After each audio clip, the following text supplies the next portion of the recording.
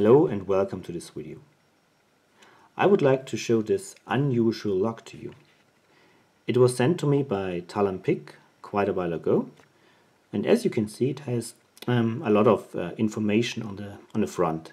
It says E*S and MP10, and when we look at the key we can we will better understand what it means. So E*S is probably the abbreviation for EUROSPEC, and the star is just maybe an indication for that it's a special lock. It is something special.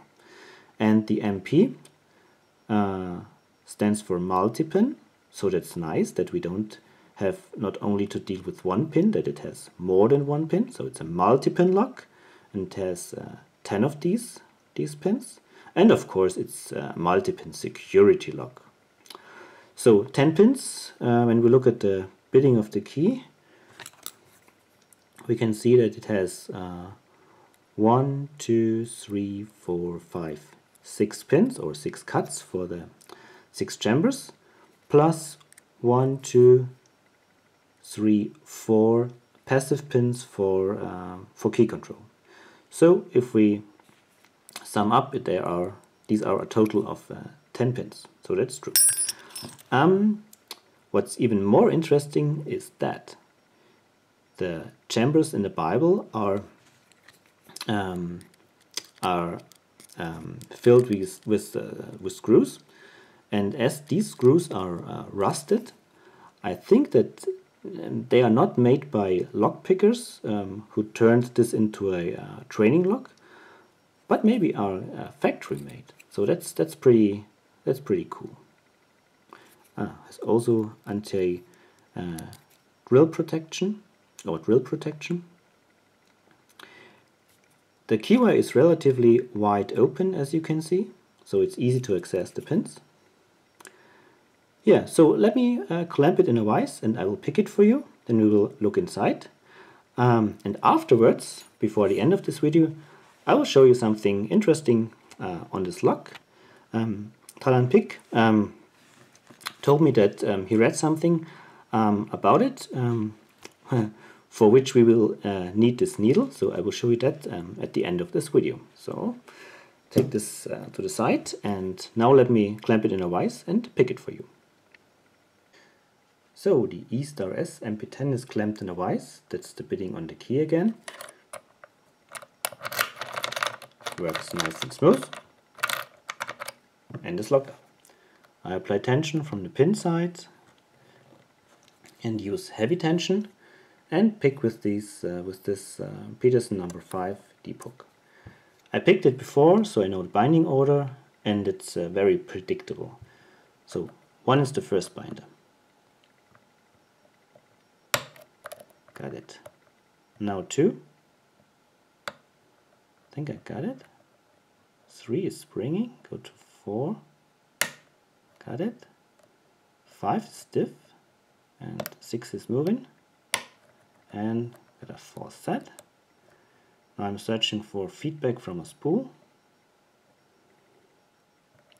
and that's the hardest part, to find these spools and to pick them. Yeah, getting feedback here, and yeah, got it, and set it all the way it needs, and I think I got my 4th set back. I'm searching for the next spool. Oh, 6 came back, and I touched it, and now I'm back in my nice 4th set, but still 1 spool is missing. Get feedback from here. Come on. And it's open.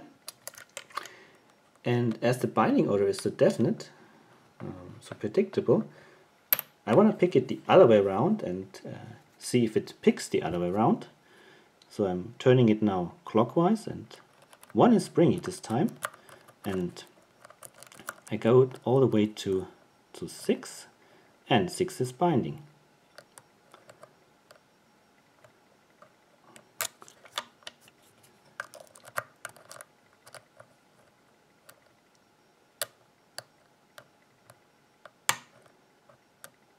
Going to 5, 5 is 5 gave me a click, or was it 4? I'm moving forward. Now I'm on 1. 1 is still springy. 2 is springy. 3 is springy. 4, 5, 6. Maybe I overset something. So I reset, start again. Yeah, 6 is binding.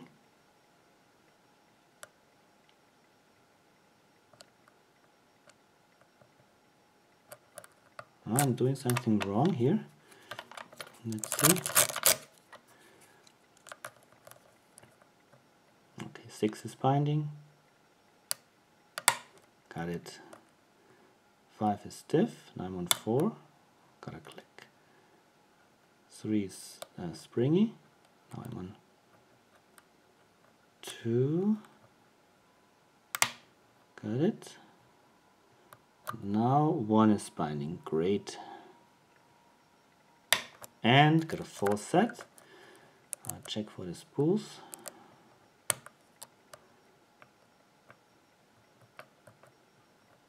got a spool here. And it's open. So the other spool was already picked by my previous picking attempt. So now let's cut it.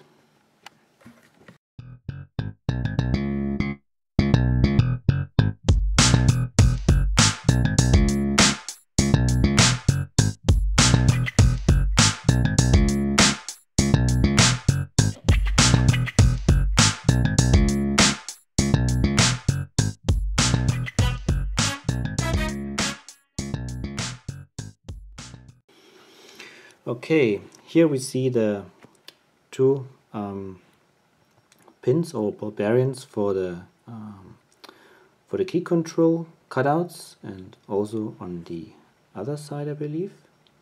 No, there are no such two. Oops. Pins or ball bearings. I will see if I can get them out. Yeah, 2 pins.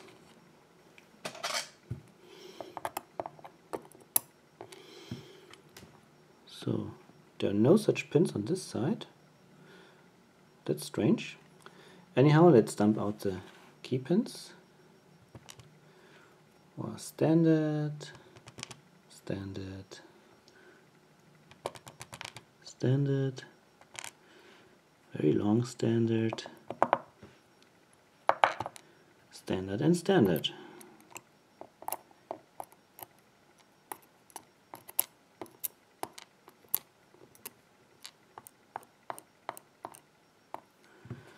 All standard key pins.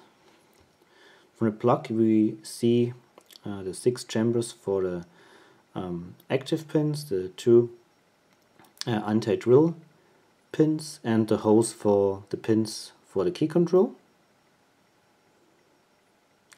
And some other little holes here, not sure what they are good for.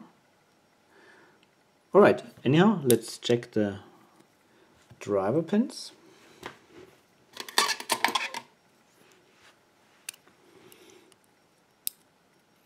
Oops, 1 is a standard, 2 is a spool, that's surprising, 3 is a spool, oh. All spools, wow.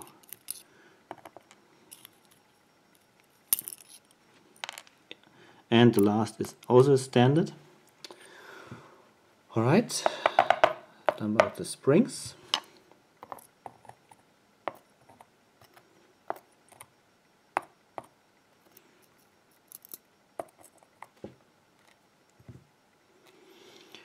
Okay, let's have a quick look to the pinning.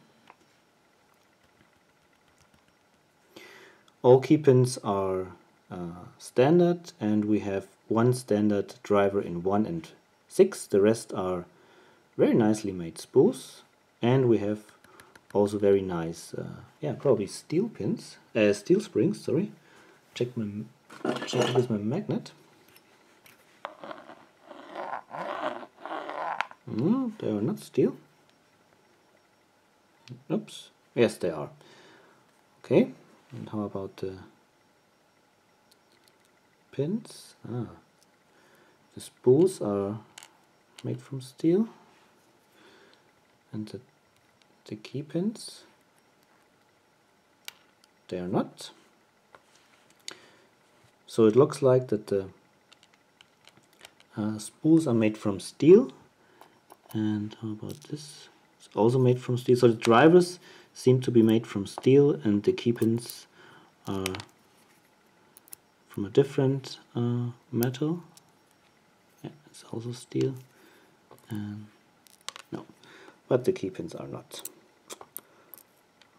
Okay. Now let me quickly look into the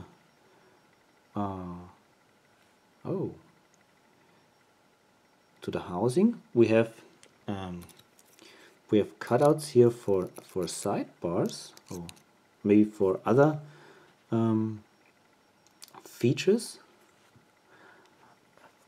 These are the cutouts for the pins that stick out when the wrong key is inserted, so the passive pins for key control.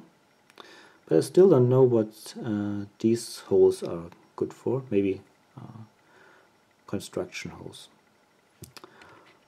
Alright.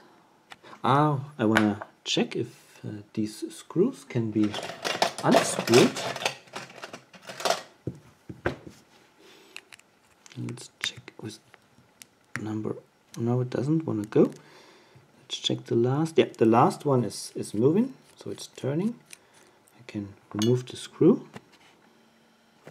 We can look inside.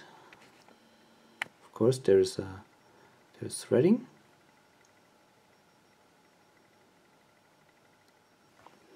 And that's the little screw. Yeah, I think these are factory made, but maybe Tallan Pick, you can tell us if you made them, if someone else made them also, or if you also think that these are factory made. Alright, so much for the E*S MP10. No, as the binding order is so definite, I want to see if I can see a deviation in the holes. I think it's really hard to see if there is something which is not straight.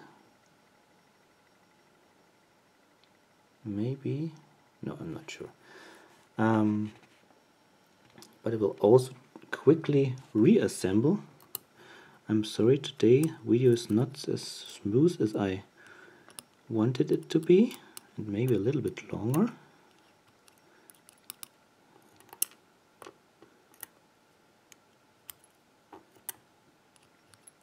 It's almost at shear line here, number 4.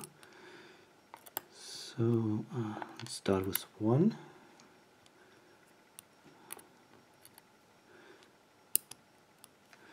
So 2 is not effective. It's working as a standard pin because it's not touching the thin spool part. 5 also not, and 5 is. So we have actually 2 effective spools at 3 and 4. The rest are, sorry, I should have zoomed in. So 2 effective spools at 3 and 5. The rest are either standard pins, or there's so less space left for the spool that it does not, the spool doesn't come into play. Alright, now really that's it for the E*S, and now I want to show you the little trick with the LOCKWOOD padlock. The thing is that you can remove the shackle very easily. Therefore, you have to turn the plug into the open position, and now you can see this little pin here on the top. If you push it with a needle, you can remove the shackle. Pretty cool. And you can see the ball bearing here, and when you lock up the, or when you close the lock, the ball bearing comes out and blocks the way, and when you turn it, it goes in a little bit, and now when you push the pin, it goes in a little bit deeper. Comes out again. I push the pin again and it disappears. And that's connected to this cutout here. A normal situation is that the ball bearing prevents the shackle from coming out, because you cannot overcome this thick part because of the ball bearing. And but when you push this little pin, ball bearing completely goes inside the housing, and then you can remove it. And of course, when you close the lock, ball bearing goes out a little bit more, so it completely fills this this cutout here. Reassembling of the shackle is also very easy. You have to turn the key so that the lock is in the open state. You have to push down this pin, and then you can you can push down the shackle. As I said, it's easy. Theory.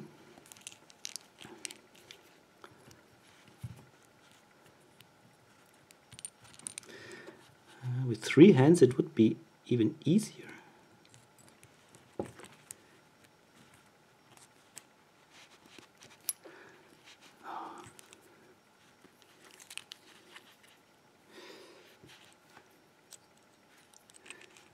But it's possible, I did it before.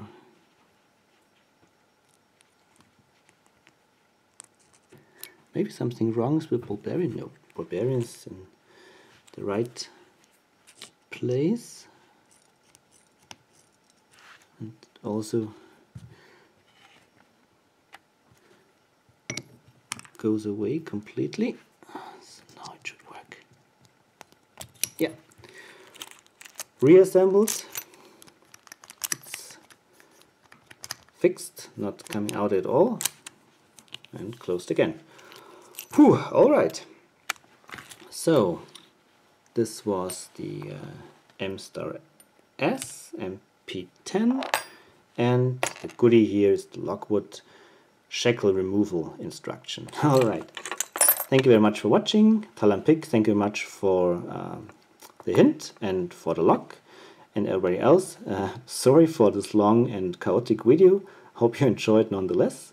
Yeah, thanks for watching. Happy picking. Bye bye. Sorry, it's me again, but I just found the 2 missing key control pins that I somehow lost while disassembling the lock. So we have the plug with the 6 chambers for the 6 active pins, and we have 5 pins on the 2 sides here, which take the pins for the key control, and I will just quickly assemble the hose with 4 of these pins, and you can see these pins have 2 diameters, and it goes in with a smaller diameter first. So now this key has 2 cutouts or 2 dents, and when I insert the key to the keyway, we can see that 2 of these little pins are sunken inside the plug, and 2 of them stick out a little bit. And now I want to show you what happens when we insert the wrong key. So let's assume that the right key has a dent on this side and on that side at the end of the key, at the tip of the key, and therefore we would have a pin here and a pin there. Now I reassemble the lock, and if the right key is inserted, there is a dent at the end of both sides and plug can turn, so no problem. And now if the wrong key is inserted, I can insert the key because there are these 2 cutouts in the housing, but I cannot turn it. Yeah, So that's how these passive pins, these key control pins work. Key can be inserted, the wrong key, because the pins can have place inside the housing because of this cutout here, left and right, but you cannot turn it. Alright, so that's now really it, and thanks for watching, happy picking, and bye bye.